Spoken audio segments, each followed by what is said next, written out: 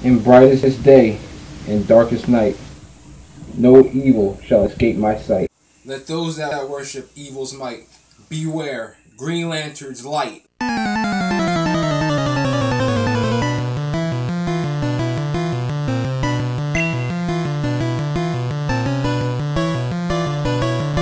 What's going on, everybody? Brymesis, the wisest and most powerful of all nerds here. Pokemon is one of my all-time favorite video game franchises. It's the second best-selling video game franchise on the planet. It's a unique RPG experience unlike anything else. I didn't get girls in middle school or high school, and instead of chasing girls, I was always chasing Pokemon. And if I could do it all again, I wish I spent more time getting better at competitive Pokemon when I was younger. I would have been really great at it. At this current place in time, there are over 800 Pokemon to discover and collect. It's really hard for me to delineate a top 10 list of my favorite Pokemon when there's always new generations and new Pokemon coming about. Plus, due to the competitive aspect of Pokemon, I've acquired an appreciation for certain Pokemon that I would not normally care about. So I'm going to attempt to do a top 10 list on each Pokemon generation while I can during this month. For this list, I'll be including both design, lore, competitive usage, and anything else that will make somebody think a Pokemon is awesome. None of these videos will include legendary Pokemon. Anyway, let's get started. Kabutops is one of the coolest looking Pokemon in my opinion. It can replace monsters from the Alien series, because in reality it looks more like an alien than a Pokemon. It's a rock and water type Pokemon, and it is one of the 3 original fossil Pokemon. It boasts pretty high attack and defense. Plus, it has the hidden ability called Weak Armor, which allows it to boost its speed by sacrificing its defense whenever it gets hit. It can learn Hone Claws to increase its accuracy and stats simultaneously. It can also learn Water Jet, which is a water type priority move.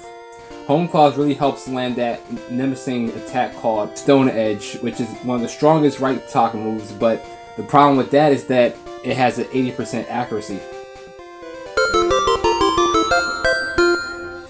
Ninetales. Ninetales is a Pokemon that comes in 2 different forms due to the 7th generation Aloha form.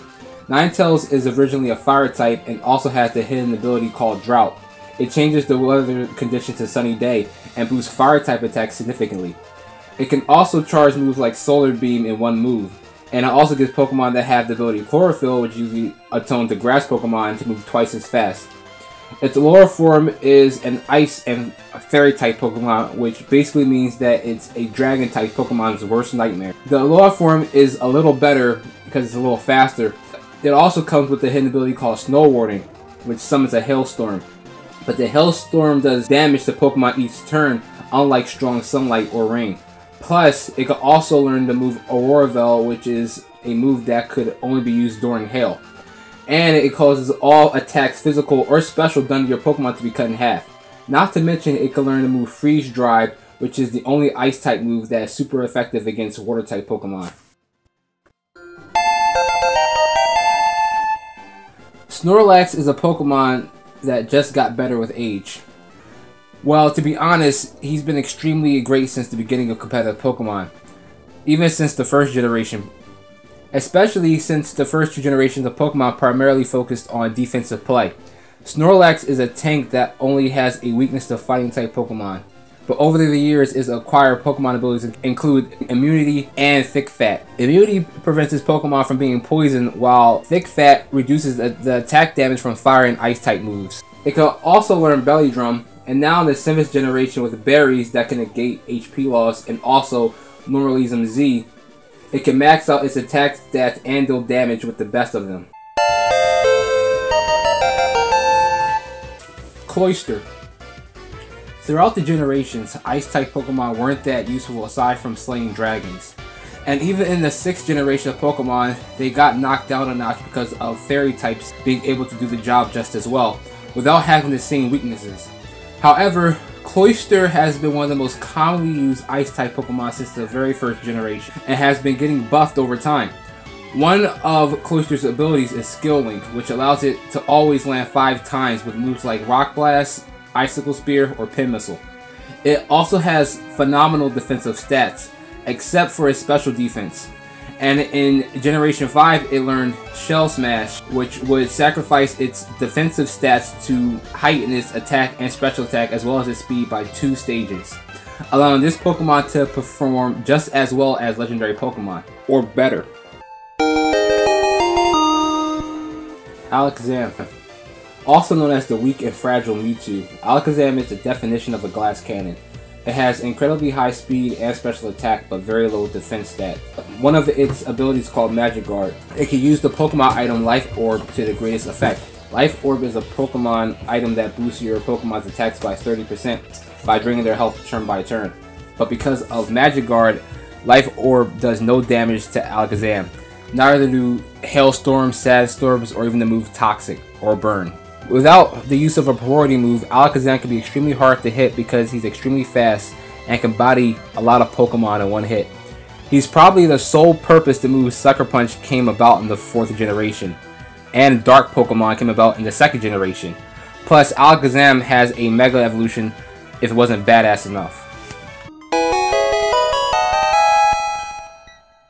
The 1st generation of Pokemon literally had the trashiest Bug-type Pokemon, so there was almost nothing that could stand up to Alakazam.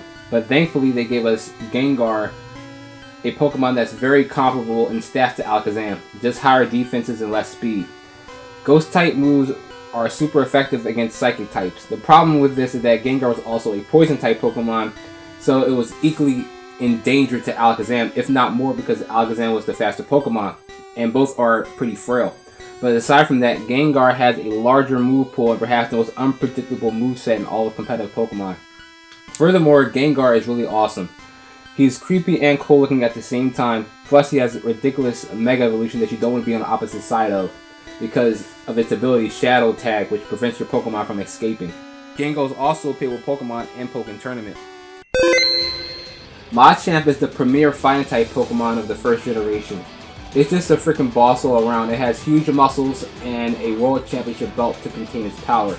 And it has 4 arms. It has very high attack but very low speed and special defense.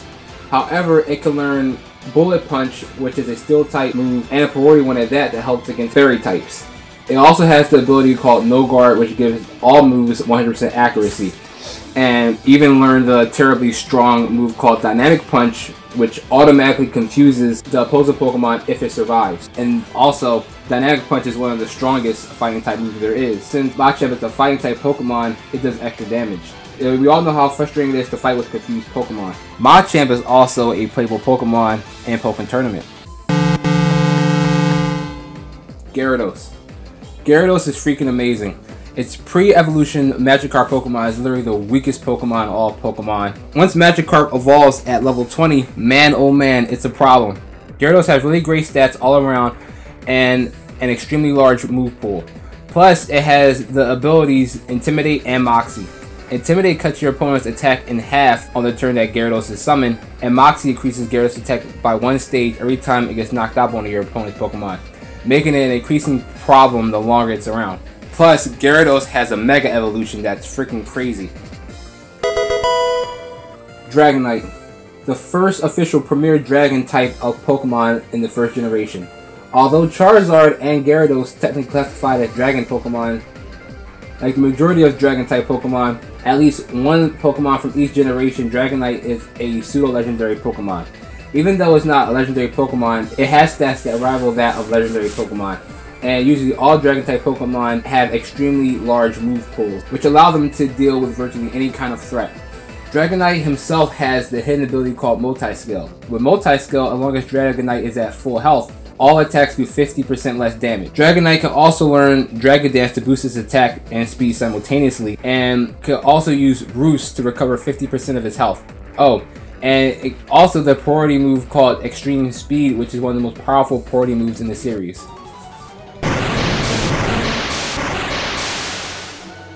Charizard, one of the most famous and popular Pokemon from any generation.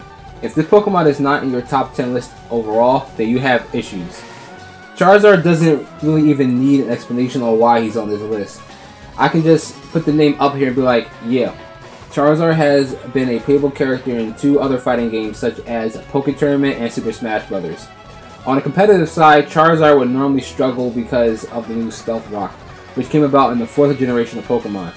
He is a Fire-type Pokemon and a Flying-type Pokemon, not to be confused with a Dragon-type. Strange. I was sure the Dragon Rush would have done more. After all, Charizard is a Dragon-type Pokemon. Huh?